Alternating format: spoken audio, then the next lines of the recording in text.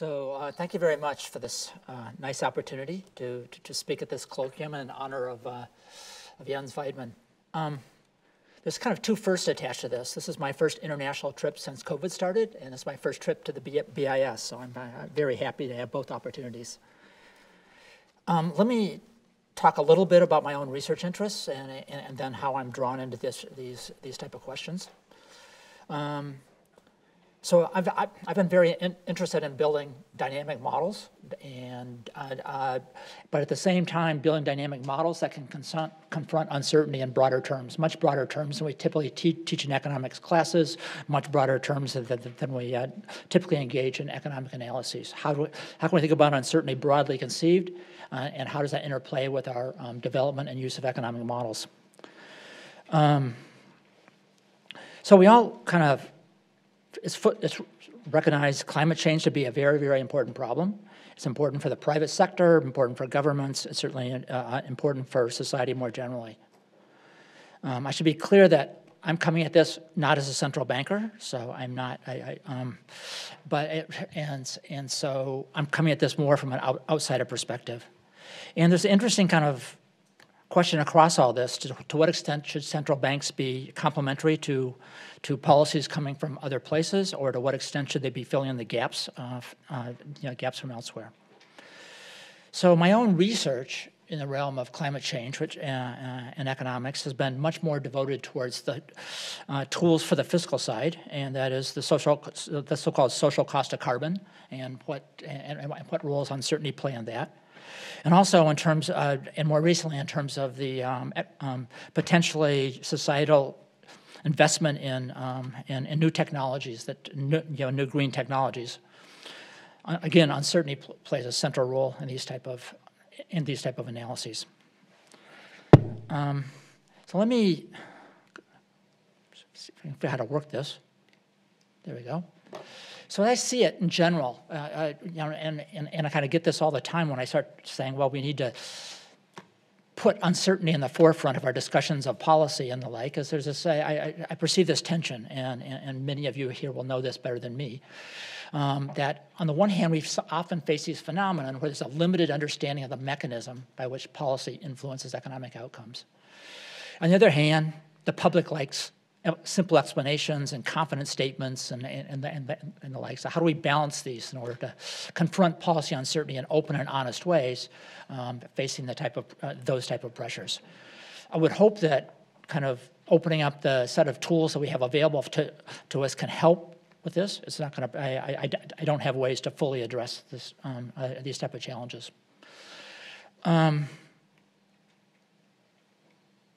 Oops. I'll get this right sooner or later. So some overriding important considerations here. In a lot of phenomenon, we live in a data-rich environment. We think we just appeal to data. It's going to help us kind of figure a whole bunch of stuff out. Of course, it's never just about data. We always need to have some type of modeling framework to interpret the data, which is, I guess, one of the points that Jacob was trying to emphasize. And in the case of climate change, the historical measurements are all the more of limited value. We're asking questions about pushing advanced economies into realms that we've yet to experience. And so that really requires conceptual frameworks, models, and the like. Of course, we can also understand that hastily divided policies unsupported by credible quantitative modeling could backfire, and that in principle could harm reputations of central banks. So stated climate ambitions may generate unwarranted confidence in abilities of central banks to address this important problem. And so I think it's important to kind of approach this recognizing what our current knowledge base is. I should emphasize now, and I emphasize this more, the earlier panel was talking about models and optimism and like this. This is a realm where models are not all optimistic. Many are quite pessimistic. And this is also a realm where things like nonlinearities and the like are kind of in the background all the time. And so this is certainly a very different type of setting than what we talked about earlier. Oops. Okay. So let me just start off, just indicating the types of uncertainties that one can confront. So climate models, they're big, they're complex. Climate scientists themselves work on ways to do model comparisons. and the like. And this plot here is characterizing some of the output from some of those model comparisons. So let me tell you a little bit more what goes on here. I, as an economic model builder, can't stick a bunch of big climate models inside my economic analysis. It just would be completely intractable. Also, climate scientists, when they want to compare models, need ways to do it that kind of open the door to more simplified characterizations of model output. And so this plot is meant to show you some model comparisons. Literally how it's constructed is as follows. We imagine we go to a whole bunch of different models, and we inside those models do a so-called impulse and a so-called emissions pulse. It's a substantial one, more than would occur in a year. It's much more over multiple years.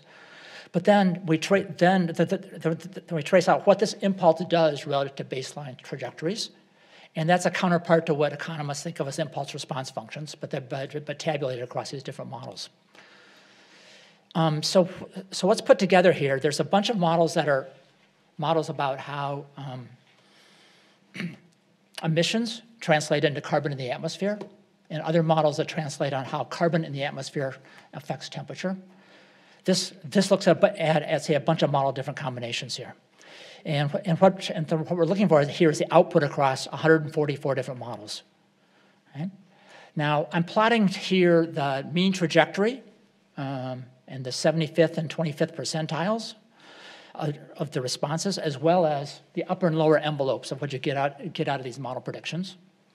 And what comes out of this is the models really seem to agree that there's going to be a big peak there's going to be a peak response in about 10 years. And then things will flatten out. There's a fair bit of there's quite a bit of dispersion now in terms of the longer-term model predictions, and that's captured by where this graph ends up in after, say, 100 years. Okay, now I have to tell you about long-term. Long-term for economists, if we build models and crank out predictions for 50 years, we're being incredibly bold. 100 is kind of heroic. To a geoscientist, 100 years is like a short time scale, and they look at their models over much longer time scales. And so a geoscientist would not view these as kind of long-term forecasts or predictions of their models. Quite the contrary. And in fact, there are much more dynamics that play out over much longer time scales here. They're just not captured by this type of plot. So this certainly isn't doing full justice to the dynamics coming out of geoscientific models. Now, if I want to take that picture, if I want to take that the 25th and 75th percentiles, and turn those into, quote, probabilities, turn this into a probabilistic statement, what do I have to do?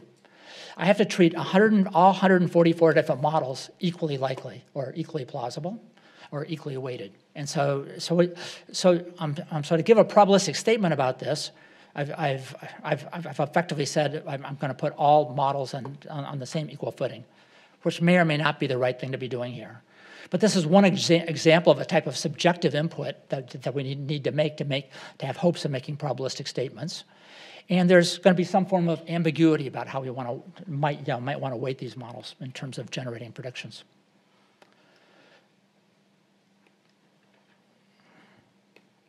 I don't know why technology is clearly beyond me. There we go. Okay, there's been goals about kind of, maybe we should have a goal of a 1.5 degree temperature anomaly. Maybe it should, previously it was talked a lot about two and the like. Now that's led to things like carbon budgeting. We go from, say, well, suppose we want to take a 1.5 degree temperature anomaly and then when we want to hit it, we'll just go back and figure out how much carbon we should allow to emit in order to hit that goal. Well, remember the previous plot. There's considerable uncertainty about the mapping between emissions to temperature. So whenever we see temperature goals, you have to remember in the background there, to achieve those with emissions, there's a fair bit of uncertainty, and that's what's captured by the previous previous diagram. So it's nice to announce these goals of these temperature goals, but to meet them, we're going to meet them with a fair bit of uncertainty. Well, it's actually a substantial amount of uncertainty. So I always look at these temperature goals with a bit of a grain of salt. Now, the question is, what happens when you hit the anomaly? Well, here I've just pictorially indicated some different things that could happen. This is not based on some hard evidence. It's based loosely on some speculations different people have made about potential damages to the economy. This could also include things like tipping point behavior. Once the temperature crosses certain thresholds, that may trigger more dramatic consequences. The truth is we don't know a lot about that. We certainly doubt we're going to fall off a cliff at 1.5 degrees, but there could be very severe damages here. Think of this plot as capturing, roughly speaking, the proportional reduction in economic output, or it could be quite modest. And so this is another type of uncertainty which we have to factor into the calculations. That even when we cross these certain temperature thresholds, we don't quite know what's going to happen next.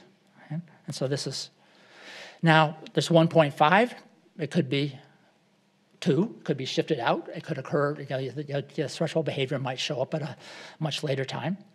And so the type of models which we're trying to build are ones that put in uncertainty about where thresholds are, uncertainty about what happens after you cross thresholds and the like. So I think it's these temperature targets as policy statements are maybe interesting as political statements, but how costly it's going to be to miss those targets is all speculation about the damages that might occur afterwards, to which we have a substantial amount of uncertainty. Okay? So I like to take a broad perspective of uncertainty. And this is building off of insights that have been around for a long time, and including a variety of refinements. Okay? There's a lot of discussion, I guess Mervyn King likes the term radical uncertainty. There's lots of references to Knightian uncertainty. The Knightian uncertainty reference is really interesting. Knight wrote a very interesting book on risk, uncertainty, and profit. It's highly cited. It's probably not the most coherent treatment of the discussion of uncertainty, but he certainly put on the table this notion that risk could be different than uncertainty. And so as much literature has been trying to build on that, but it's certainly not by any means terribly clear from reading Knight's book. But there's been a variety of subsequent research that I think has been quite useful there. So I'm going to put some jargon on the table that's distinct from a lot of the central bank discussions, because it's going to draw distinctions between different sources of uncertainty. The first one is risk. So I'm going to take a more narrow view of risk. I'm going to think of risk as a situation in which you know probabilities, but you don't know outcomes. Coin flips, dice rolls, and the like. That's what I want to think about risk. When we take risk aversion in our economics classes, that's all about this construct. When we build stochastic, dynamic, general equilibrium models with rational expectations, that's all about risk. It's known probabilities with unknown outcomes. The second one I'm going to think of as ambiguity. Unknown weights to assign to alternative probability models. Of course, this has been around for a long time, too. This is kind of what statistics is about to some extent. How do we confront unknown parameters? How do we confront the notion of unknown models and the like? And there's a lot of situations looking at historical evidence that it's a case that so-called priors get dominated by data. And so we don't have to think very hard about what the subjective inputs are. That's true in some problems. In the case of climate change, I would say it's certainly not true. Subjective inputs really matter. And there's uncertainty about what those subjective inputs should be. There's uncertainty about how we should weight across those 44 different models, trajectories. And I think that's an important component to any form of serious uncertainty analysis here. Lots of people like to quote Bayesian decision theory, which is a beautifully elegant decision theory. It was axiomatized actually by a person from the University of Chicago, James Savage. But even Savage and his Di Finetti, the famous Italian probabilist, recognized that subjective probabilities were things that we could only know very crudely. And so I think that's these subjective inputs and sensitivity to these subjective inputs, putting those front and central, I think is really important for problems like climate change. And finally, the one that's kind of come up before in the previous panel and comes up all the time is misspecification. The models we write down we know are wrong, If they were complete descriptions of reality, they would probably be useless. They're necessarily simple to give us interpretations of the interesting interpretations of the world.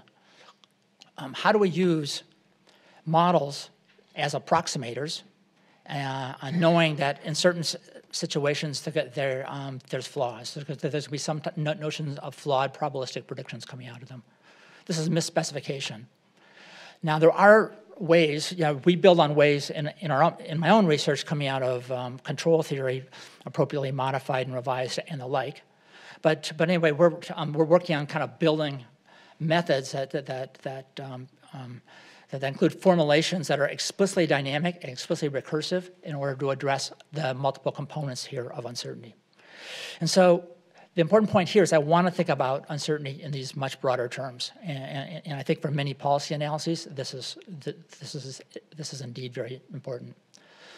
I often like to think about the use of models in this setup as quantitative storytelling with multiple stories. Every model's got its kind of own interesting story. It helps us to interpret the world. It maybe have its own set of policy prescriptions, but there's multiple versions of it, and we have to and then we have to wrestle across those multiple versions in terms of thinking about prudent policymaking. Now, I would say that lots of sensible business people, lots of sensible policymakers weigh these things implicitly already. That these are not things that are these type of sensitivity analyses are done informally and in ways that could be quite usefully done. And our main ambition here is to put this more explicit and to put this more systematic and develop more formal tools to support it. So in dynamic setups, I like to think about the following: uncertainty trade-offs. And one can see this often coming out of the models, model predictions coming out of COVID. The models were being used in different ways. Models can be used to produce so-called best guesses. They can also be used to assess potentially bad outcomes. Both of these uses are important, I would say, in policy analyses. And part of the challenge then is how we trade these off, the best guesses against the potentially bad outcomes. We don't want to load everything on the best guesses because we might guard ourselves against some type of potentially bad outcomes. We don't want to load everything onto the bad outcomes, or else we may choose not to get up in the morning. I mean, there's an important trade-off here, and decision-making on uncertainty has to confront this trade-off. The other one naive response to when I talk about uncertainty and climate change is, therefore, we should do nothing. We should just wait until we learn more. And figure it out. But that's a very naive view because it may be much easier for society to respond now, much less costly to respond now under the possibility of bad outcomes than to sit around and wait until we learn things. Imagine that plot I had about damages, where there's severe damages. Maybe once I cross a threshold, I all of a sudden figure out how severe those damages are. But at that point in time, it may be very, very costly to act. And so there's an important trade-off here between acting now versus wait until we learn more. And I think the kind of this decision theory under uncertainty really puts this front and central, and I think it's important to think about these issues in open ways. Okay, so now let me talk about uncertain climate economics. I'm going to lift out a categorization that's used prevalently within this literature: distinctions between physical risk and transition risk. Now, the first thing I would want to do is, given difficulties in quantification, is to replace risk with a broader notion of uncertainty, because I don't think this is risk in the more narrow sense that I defined it. So I've already talked about a couple of these. One is climate sensitivity, temperature responses today. Temperature responses in the future as they respond to current emissions. There's uncertainty. Environmental tipping points. What are the consequences once we cross certain type of temperature anomalies, and how does that spill over to damages that face the economy? How will the economy adapt to climate change? Okay. These are kind of important sources of uncertainty. There's this transition risk. This comes in different portions. I mean, I tend to think of the damages as being somehow connected more directly to the physical risk, but what we can call it, there's aspect of that are more transitional in nature. Adaptation, economic and social consequences of climate change. Green technologies, how quickly can we bring new, cleaner technologies online going forward? And finally, and this is something I would guess central bankers are already very familiar with, is policy uncertainty. Uncertainty put on prospective policies elsewhere in the government affects how the banks that get regulated and the firms that they lend money to respond to things. That's a source of uncertainty, the uncertainty in terms of governmental actions. So anyway, these are all, I think, these are interesting categorizations. If I had to replace this discussion, I would put many of these in a much broader setting of uncertainty instead of just risk, which I think is important. So now let me talk about as I see it, some of the challenges going forward. One is overall stability challenges. What is systemic risk? If I think of as an economist interested in macro finance, I think of the modeling successes today as being largely qualitative. The financial crises certainly caught academics by surprise. Many will say that they predicted crises, but very few of them predicted the magnitude, the timing, or say anything like that. And this whole construct of systemic risk and understanding it really kind of took off as a modeling challenges after the financial crisis and was a much more dormant literature prior to that. Of course, it existed. We certainly had work on banking panics and the like, so I don't want to say it was non-existent. But in terms of quantitative modeling and its challenges, I would say it took off after that. But I think we're still in the early stages of that type of literature, in early stages of that development. Now how do we integrate climate change into our current understanding? Where climate change is different is the timescale over which we are going to seek to quantify its impacts. If we're going to look more locally at the impacts induced by, say, policy uncertainty, perhaps the timescale becomes quite shortened. Of course, we already know there's already conjectures about weather response, changes in weather patterns and the like, in which we're already seeing some aspects of climate change. But more generally, for there to be a real system-wide problem, it seems to me we're talking about much longer timescales than we typically think of in terms of financial crises. So I see a modeling challenge here. I think it's a great one to fulfill, but I think we should be, our current understanding of how to do this quantitatively remains in its very early stages.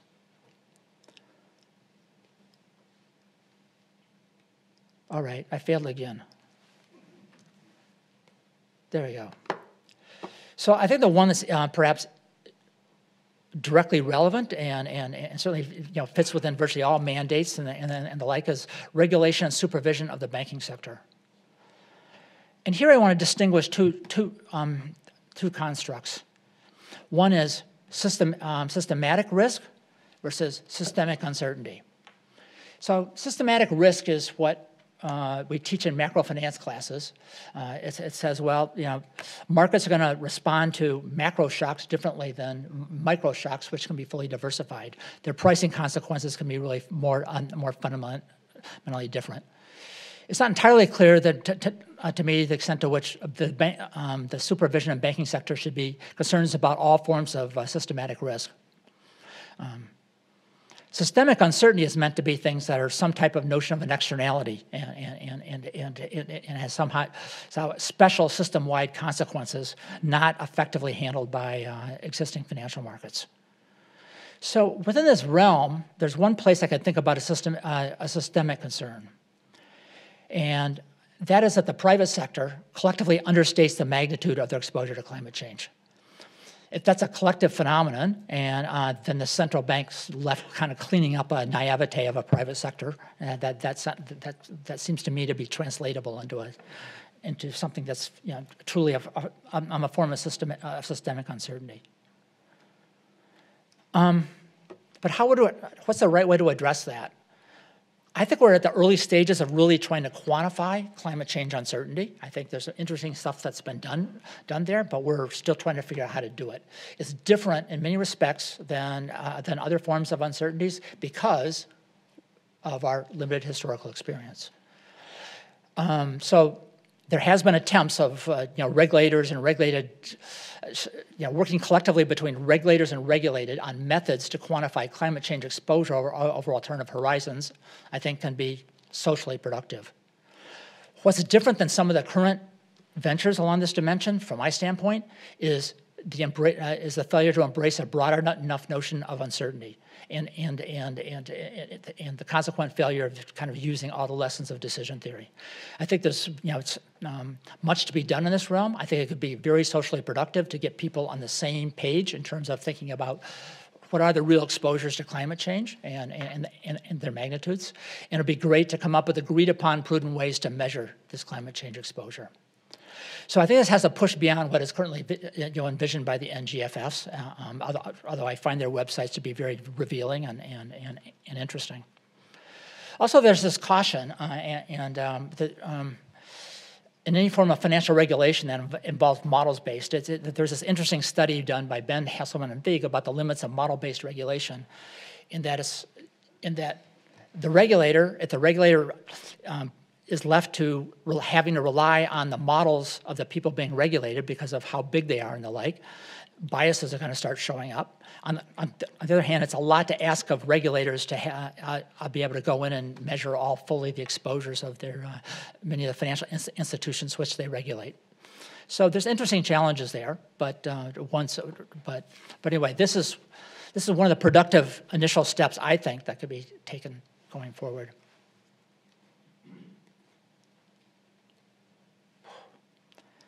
I'm not sure where I'm supposed to push this. Here we go. Maybe. Sorry. I'll get there eventually. There we go. So now let me turn to scenario-based stress tests. Okay? So there's possible aims here, and you can imagine different variants of this, to explore events through a collection of well-defined scenarios that extend up to 3 decades. One aim, there's more than this, would be investigate more extreme possible outcomes that climate change could stress the financial system. To date, I would argue there's still only a very limited role of probabilities and dynamic implications for future information, and I'm going to elaborate on this in just a few minutes. So what I'm going to take here is, these are just some simplified plots coming out of the Bank of England from a few years ago. These are not the current. These are not meant to be the current stress test or the like.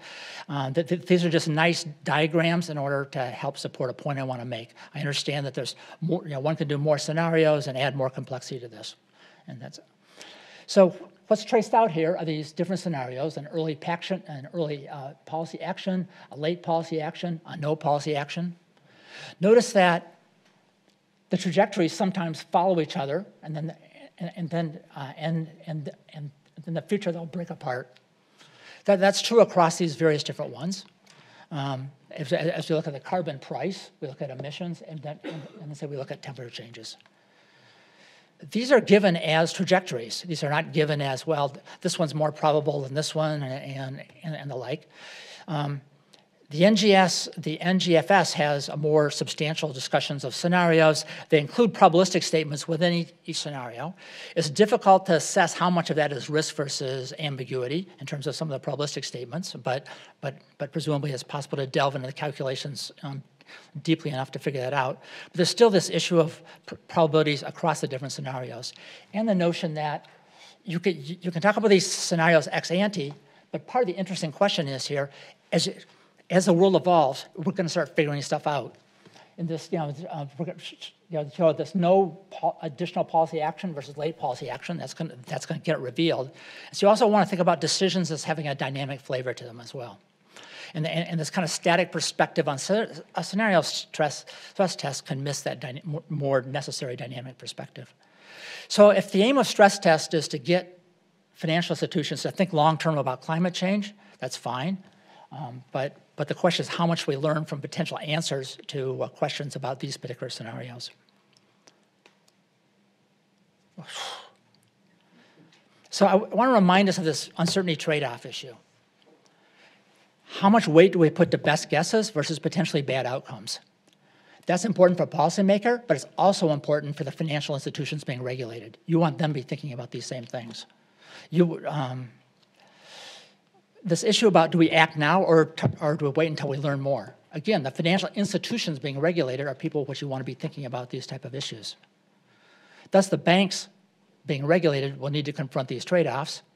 And this kind of works against, in order to assess this works against the notion of using these scenario stress tests over very long horizons that are inherently static with a limited use of probabilities. So again, here's a place where I think that more effort could be put in to replacing static scenarios by things that are more fundamentally dynamic, ones that embrace probabilities but also embrace sensitivity analyses as well. I don't anticipate this will be easy, and I personally think that 30-year stress testers are at this juncture somewhat pie in the sky, but maybe, as I say, maybe it's useful to just get the financial institutions themselves to be thinking long term. So for me, it misses important lessons from dynamic decision theory under uncertainty.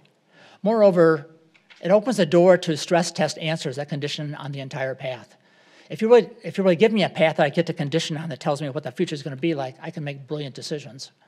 I could make different decisions across the different paths, but at the end of the day, you want sensible decisions across these paths, but also across any other type of intermediate outcomes that might emerge. So again, this idea of kind of shunting dynamic evolution of probabilities, including their uncertainties, and information revelation can undermine their value.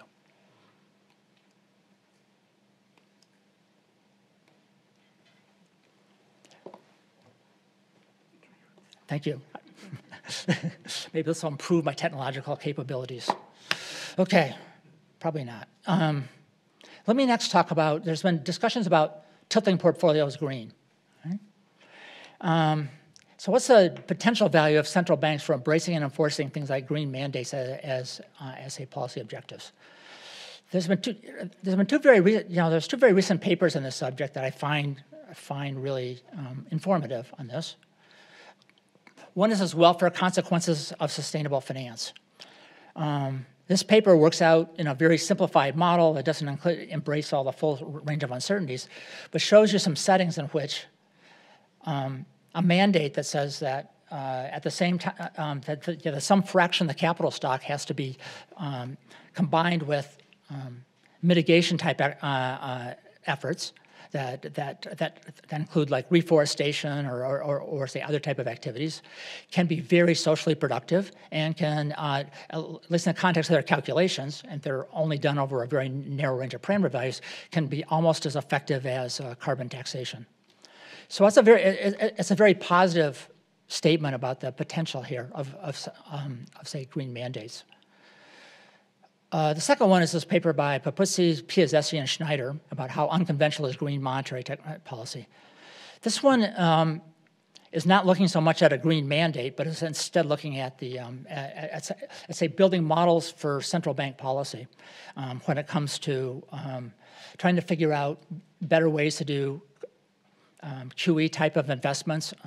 It's kind of puts on the table different assets in terms of their required amount of intermediation, their required amount of their liquidity benefits and the like. It opens the door to some interesting quantitative calculations that can support sensible quantitative easing policies going forward.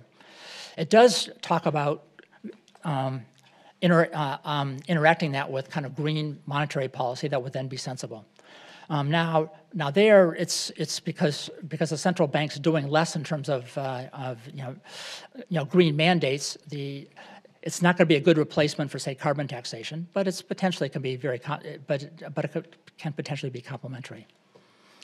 So both of these have in different ways offer potentially important rules for policy that tilt towards green production. And so therefore but now I'm going to say the but part of this. If we look at current environmental, social, and government portfolio standards, they are problematic. They open the door to gamesmanship, and they they undermine their socially productive consequences. This is potentially fixable, but part of the role here is what role should central banks be playing in trying to address this?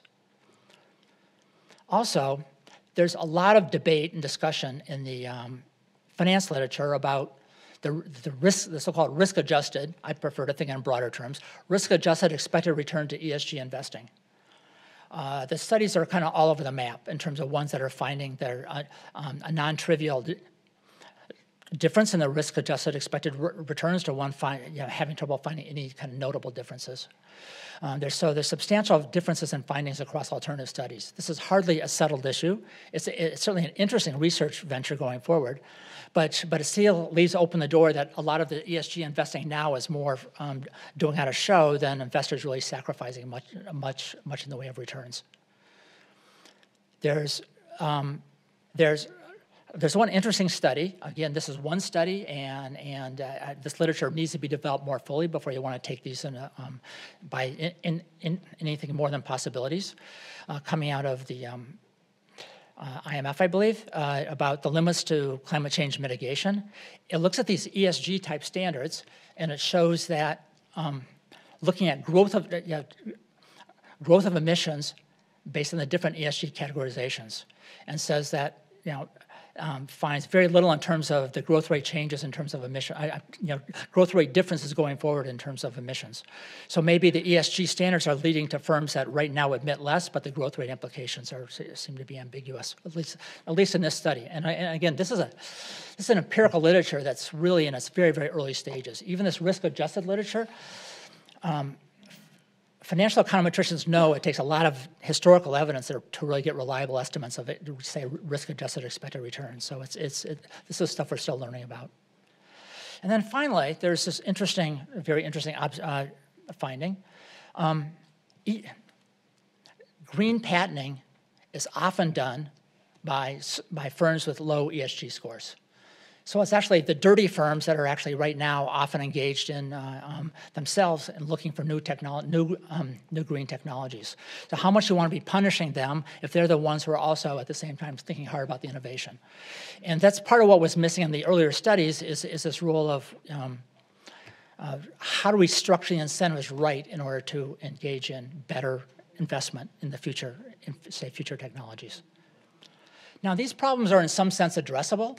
But the question is, and I guess it's an open question in my own mind, what role central banks should be in terms of correcting and enforcing such standards.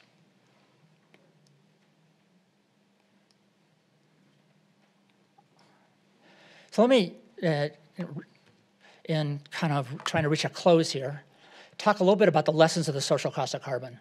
Social cost of carbon measurements have been out there for a long time, and there's been many people have engaged in environmental economics have been engaged in these. Okay. But there's one of the approaches proposed for the social cost of carbon is a measurement framework that entails 4 modules, and for me this is going to be kind of a lesson in interdisciplinary type of research. This is as kind of advocated by the National Academy of Sciences, Engineering, and Medicine. They break it down in these 4 different modules. There's one group is supposed to produce the emission scenarios. The climate scientists are then supposed to tell us the consequences of that. Economists are supposed to then come back and fill in details about damages, what will happen there. And then finally, the finance people will tell us how to discount things. And then we'll kind of put all this stuff together. This sounds like a nice operational path in order to simplify interdisciplinary research. Once you put uncertainty onto the table, there's critical interactions between these. Think of the different emission scenarios. If I'm going along a high emission scenario, and in the future find out I'm damaging the economy in a very extreme way, that's going to lead to endogenous policy responses. So it's hard to assess the plausibility of that of the different emission scenarios without simultaneously speculating about what consequences they're going to have for damages. Then, of course, the uncertainty in terms of the climate responses are kind of right in the middle of that. Now comes the discounting. One of the lessons we've learned from finance is in uncertain environments, for valuation purposes, there's not like one discount rate. Discounting is uncertain, is so-called stochastic discounting. You want to discount different possible outcomes depending upon the different consequences. So when we're thinking about how to do discounting in a sensible way, you have to simultaneously be thinking about the potential damages along the different trajectories, because that's going to affect how you want to do the stochastic discounting. So there's important interactions making. I think interdisciplinary research can be incredibly important. But you have to remember that you can't just staple together these different groups and expect miracles to happen. There has to be very important exchanges. There have to be people willing to go across these different components here, talking to each other in very fundamental and important ways. So with that, let me close by saying 3 points. The time horizon over which climate change uncertainty plays out is different than other forms of turbulence in the radar screen of central banks. Quantifying uncertainty in climate change creates some special challenges relative to commonly used risk-based methods. You just can't, expect the firms which are or the banks are regulating to go to their research departments and say, "Here, take on this job," because this is going to be something which is different than what their previous experience has led them to be exploring. Uncertainty about the sources of subjective as well as subjective uncertainty. Understanding the sources of subjective uncertainty as well as model limitations used by both regulated and regulators will make oversight all the more effective. Let me just close with my own stab at a simplified slogan. Sometimes more can be accomplished by trying to do less. Thank you very much.